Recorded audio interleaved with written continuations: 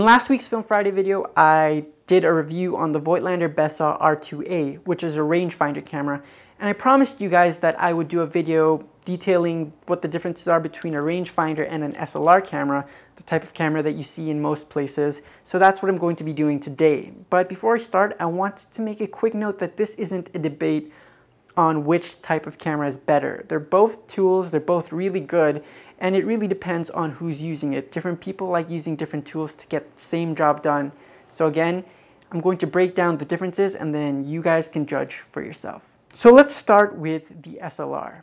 The SLR is a camera that uses a through the lens system. You see what you get through the viewfinder. So what does that mean? With an SLR, the light comes in through the front of the lens, and that light hits a series of mirrors and prisms, and then it's reflected out through the viewfinder. So what you're seeing through the viewfinder is actually what the lens sees. So that's TTL through the lens. The rangefinder, on the other hand, isn't a through the lens system. As you can see here, the lens is mounted sort of at the center, almost at the center, and then it hits the film plane or the digital sensor, depending on whether you're using digital or film, and it just has a shutter in between that. So when the shutter opens, then you're going to get your exposure. But what you can see here is that the viewfinder is right over here. It's here on the back, but you see right through it. So when you're looking through the viewfinder, you're not actually looking at what the lens sees. Instead, what you see through the viewfinder is a frame line. And the frame line changes depending on what focal length you're using, and not all rangefinders have frame lines for all focal lengths. This one, for example, has frame lines for a 50mm, a 35mm, a 90mm, and a 75mm, and you'll need to change that depending on what lens you're using. And those frame lines give you the framing of the shot. But what you get, because the viewfinder isn't centered to the lens, it's not what the lens sees, is you get a little bit of parallax error when you're shooting because it's not aligned. There is parallax correction in most rangefinders, but you'll find that it's not 100% accurate. But what's neat about the viewfinder system of a rangefinder is that you get your frame lines and you can see beyond the frame line, so you can see outside the frame.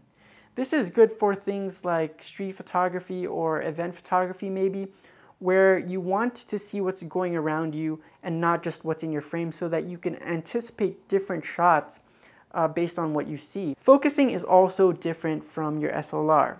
Again, you're using this system that doesn't let you see through the lens.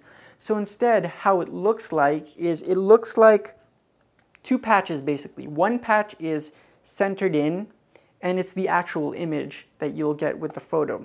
Now the other patch is sort of floating, and what you want to do is align that second patch through focusing, and when those two images are aligned on top of each other, that's how you know that the image is in focus. Now this might seem a little bit complicated at first, but it's actually very easy to use, and in terms of manual focusing, SLRs and rangefinders, I personally prefer the rangefinder. It's a lot easier for my eyes, and it's a lot easier for me to determine what is in focus. Because the rangefinder doesn't use a mirror like your SLR, this is sort of like your mirrorless camera that you get nowadays. Because it doesn't have that mirror, the flange distance is very close. So the lenses are really close to the film plane or the digital sensor, depending on whether you're using film or digital. And what that means is that these lenses can be made to be really small. As you can see, this Leica 35 Summicron right here, which is a version 4 for those of you that are interested, is tiny in comparison, and this is an f2 lens. Now if you look at the f2 lenses by Canon or Nikon or any other manufacturers, the 35 f2mm lens, they're very big. They're at least, this big, if not bigger, and they're also a lot heavier, although these ones are made out of full metal, so they are pretty heavy, but in general, they're a lot bigger. So that's another difference, and that's something that I like about these rangefinder systems and mirrorless systems in general, I guess. The lenses are a lot smaller. So I think that's it. Those are really the main differences between the SLR and the rangefinder camera. There might be a few that are sort of exclusive to other brands, like Leica. A lot of Leicas use cloth shutters so that they're very quiet, but this one doesn't have a cloth shutter, so it's a little bit clunky. And there are a few other small differences, but that's really the gist of it. That's why rangefinders are different from SLRs. I hope this helped. Some of you might be interested in buying a rangefinder now.